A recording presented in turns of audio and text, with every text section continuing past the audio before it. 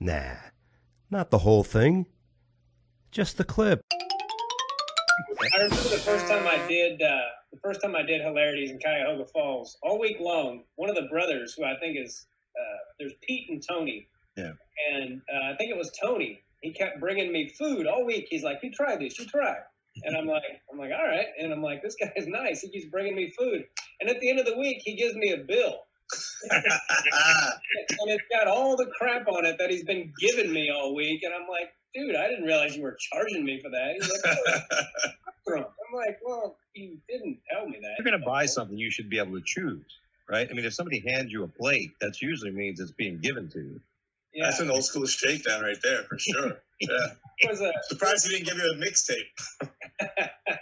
There was a bartender in Kansas City who did that to me. He brought this food, this Chinese food, and he was like, "Hey man, I thought you'd like this," and then I was like, "Oh, well, that was nice of you, dude." And then he goes, "Yeah, it was $11," and I'm like, "I didn't ask you to get it, you dick."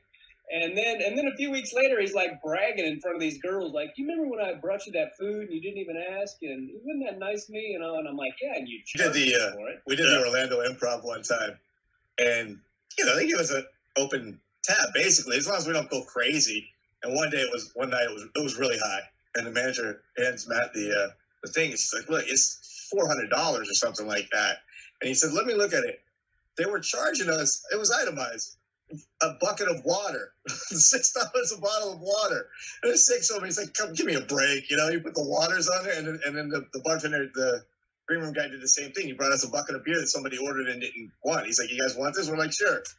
End of the night, there's $70 worth of beer on there and $40 worth of water that we didn't order. I was like, "Come on," they ripped it up. But I was like, "Give me a break." I got a tab a couple months ago for $6. We did a full weekend. He gives me a $6 tab. I'm like, just out of principle, just swallow the $6. I mean, give me a break. But I stopped working at the club because they charged me for the water. You know what I mean? It was like you had to choose between the clubs, or like geographically 2 clubs are in the same. Yeah.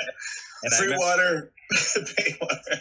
Let's see, one person charged. They wouldn't give me a $12 water buyout. Yeah. Hey, listen, either give me a 401k or stop charging me for the water.